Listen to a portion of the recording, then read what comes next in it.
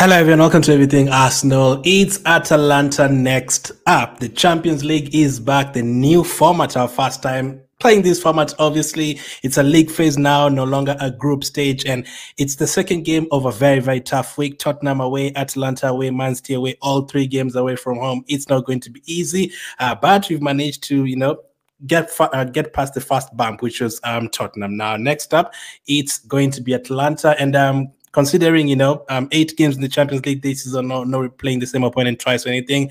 We've just seen the likes of Bayern Munich scoring 9 goals, and things like goal difference could matter because we're all competing against each other now in one league. We are going to need to win games, and looking at the teams you're being drawn against.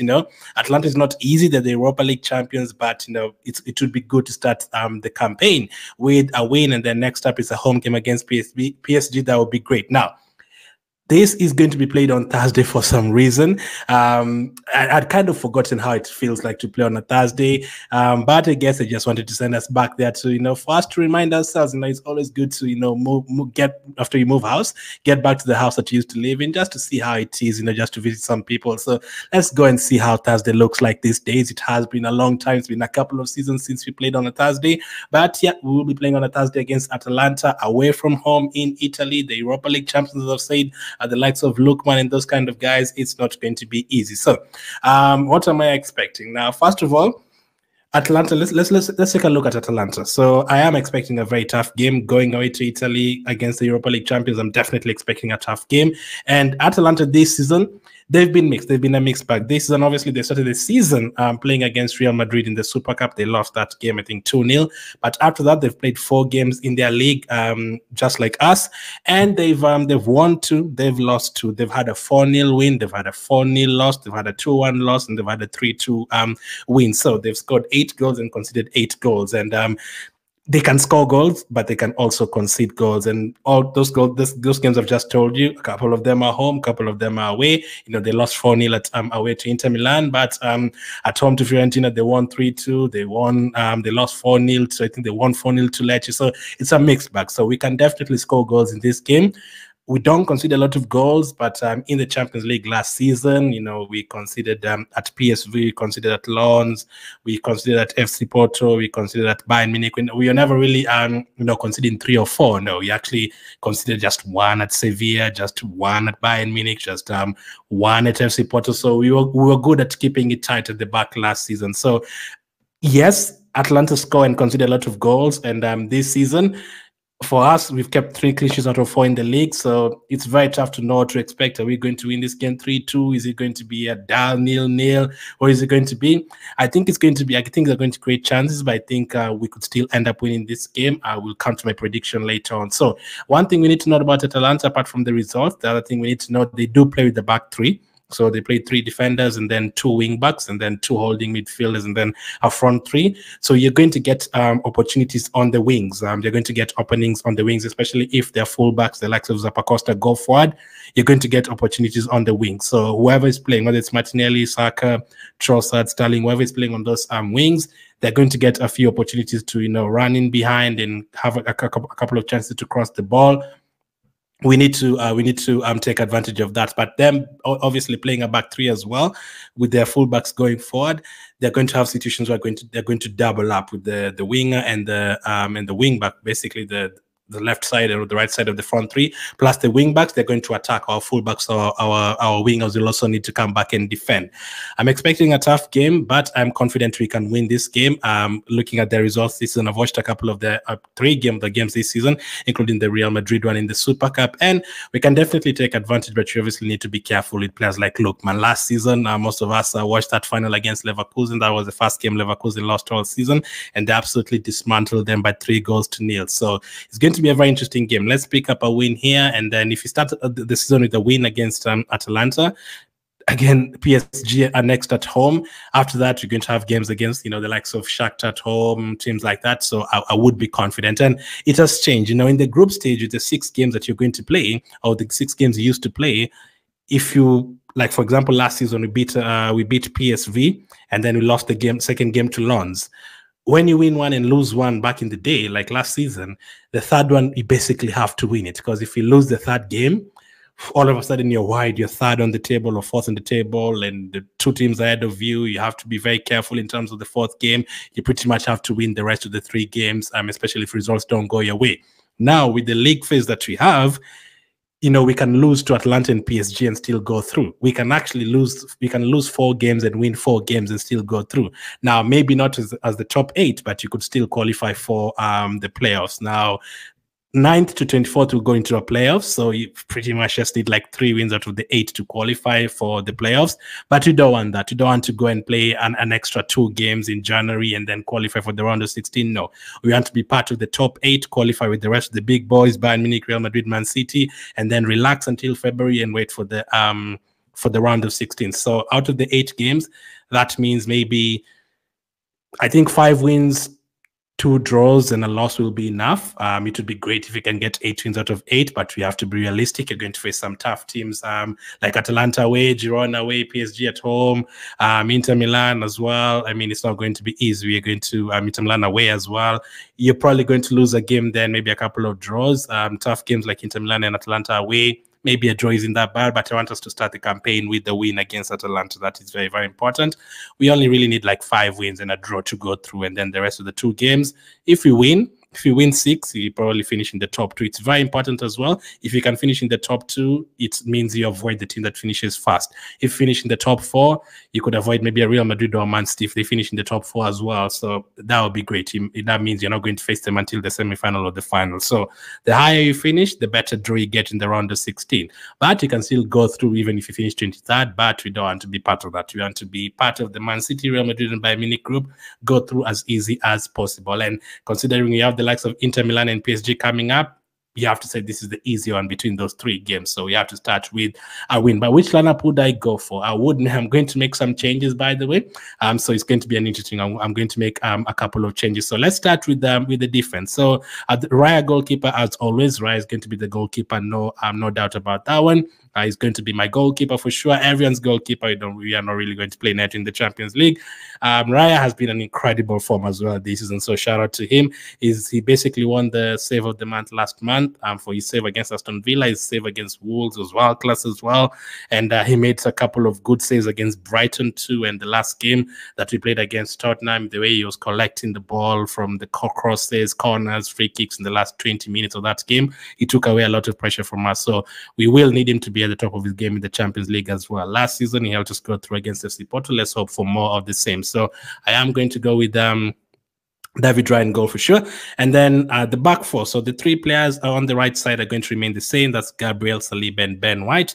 Ben White always does his job. This season he hasn't been incredible, anything like that. A couple of times Son went past him over the weekend, but he's always solid. He's never really going to... He only gave away the ball once, I remember. He almost conceded from that, but he's always solid most of the games. He never really stands out like, oh my goodness, Ben White is a calamity or anything like that. He hasn't really gone forward a lot this season, combining with Saka. And last season he got a few crosses and goals. He hasn't really gone forward a lot this season. Let's see what happens in this game. Obviously there's other players coming back, and Timber can play there, and Tommy is able to play there, so he has to keep on performing to play in the big games. But Ben White is definitely a starter. And then Gabriel and Saliba, I'm going to keep it the same. I thought about resting Gabriel, but I was like, nah, let them just play. Keep it solid. They have a tough assignment over the weekend against Haaland, so would it be better to rest one of them? But I remember, listen, Man City are playing on Wednesday against Inter Milan. That's the other thing, by the way. Man City are playing on Wednesday at home, and you're playing on Thursday away from home. Will it affect us over the weekend against them? The traveling and all that? Hopefully not, but I'll keep it the same. And then for left back, I'm going to make a change. This will be the first change I make in the team. I'm going to play Kivio. Kivio will be on the left side for me. If Zinchenko's fit, I would play him. I don't know if he's fit, but listen, Kivio going back to Italy, no problem at all. Play Kivio, be solid defensively. I don't mind that at all. So that would be my back 4. Rest Timber, let him be ready for Man City. We also have to be careful with Timber's minutes. He's just coming back from a 9-month injury, missing the whole season. He was incredible against Tottenham. I'd save him for the Man City game. If Calafiori was there, he probably plays for me here, or maybe I wouldn't be too worried about Timber playing here and losing him for the Man City game. But let Calafiori recover fully, and Timber, you can rest him for this one. Play Kivio. still a good defender. Let's work with that.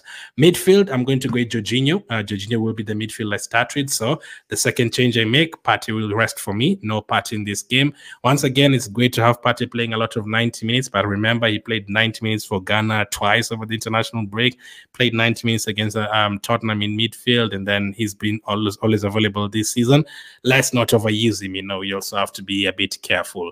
And I want to rest him for this game. Play Jorginho, another Italian, by the way, another Italian in this game. Ikiva is not an Italian, but he's played there before, so Jorginho's played there before as well. Have him there, control the midfield. He was very good against Tottenham. I thought you were going to get dominated a bit in terms of pace. We'd struggle a bit in terms of pace because of Partey and Jorginho together, but they didn't get exposed at all, so fair play to them. Jorginho in midfield, and then in front of him, Declan Rice is back. I'm really, really happy to have Declan Rice back. A midfielder is used to playing that position, so that is one position sorted, but we still don't know how long Odegaard will be out for. I have Trossard in that position. I don't think he was bad against Tottenham. I don't think he was incredible. I still prefer him on the wings or the forward positions. Some of you put Nwaneri there. I want Nwaneri to come on in this game. Not like in the 80th minute or anything. No, I want him to come on early in this game. If it's possible to bring him on before the 60th minute, give him a solid 30 minutes. I think that would be great. I think, don't rush him too much. Bring him to the team slowly. He's going to feature a lot this season. This is the Champions League game at the end of the day. Yes, I'd like him to feature. Yamal has been incredible. This a lot of you have been comparing. And Nwaneri, 10 minutes he came on against Tottenham. I rewatched the game again and focused on him.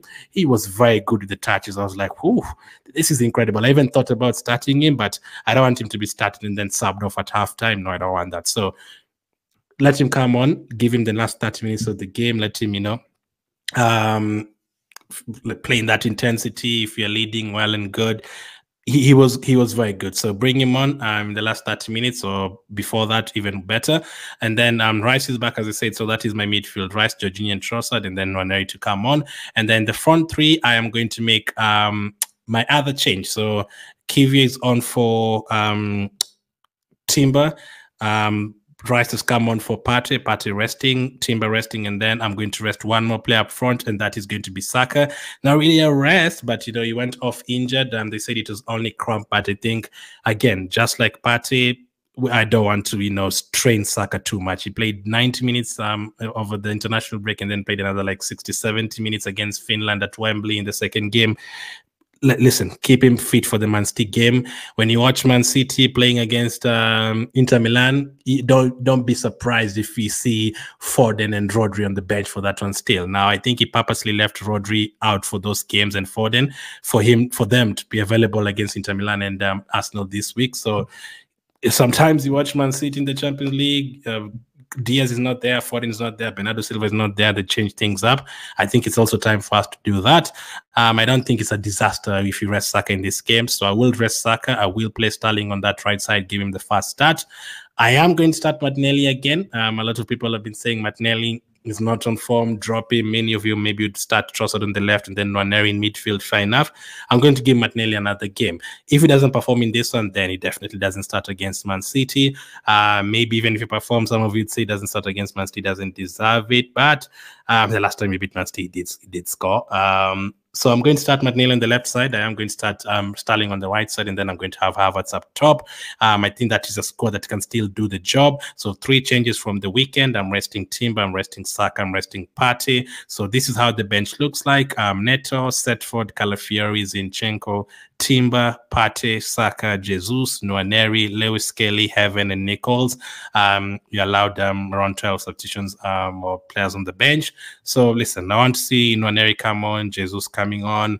I've put Calafiori and Zinchenko there, but I don't know if they're going to be available. If they're not, then a couple of spots for maybe the youngsters who were on the bench the other day.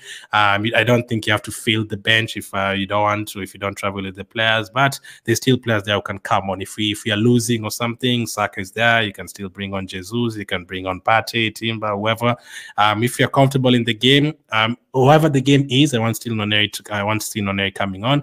If I still need some defensive cover, then maybe you can throw in Timber for the last 20 minutes or something, bring on Partey for the last 20 minutes. But ideally, I would want Saka and Timber to rest for the entirety of the game. So Jesus, Nwaneri come on, and then we'll see the other substitutions. So that is my lineup for this particular match. Let me know which changes you would make. My prediction, time for the prediction. What is my prediction for this game? As I said, we keep a lot of clean sheets. I'd not be surprised if we kept a clean sheet, but Atalanta scored 8 goals this season. They've conceded 8. We all have only considered 1, and I think if we didn't have a red card, you'd have had 4 clean sheets out of 4. Our defense is so solid, and now Declan Rice is back. I'm going to go though for Atalanta to score whichever way. Like as I said last season in the Champions League, in all of those away matches we considered against Lens, against Sevilla, and against PSV, and also against Bayern Munich and FC Porto. So he considered in all 5 away games last season. I think that might continue, but I still think you're going to win. So Atalanta 1, Arsenal 2, 2-1 win. I don't know if those nerves from last season in the Champions League will still be there. You could tell last season we were very new in the Champions League. We are struggling a lot in most of those games. But I'm going to go for a 2-1 win. I'm going to go for Havertz to score. And I'm going to go for, should I go for another corner? Yes, why not? Declan Rice to whip in a corner and maybe Saliba or Gabriel to score. Why not? 2-1 to Arsenal. That is my prediction. Let me know your prediction. Let me know who you start at left back. Or would you keep the team as the same against Tottenham? Or are you worried about Man City rest a couple of players? Let me know. Thank you for watching, and I'll catch up with you guys on the next one.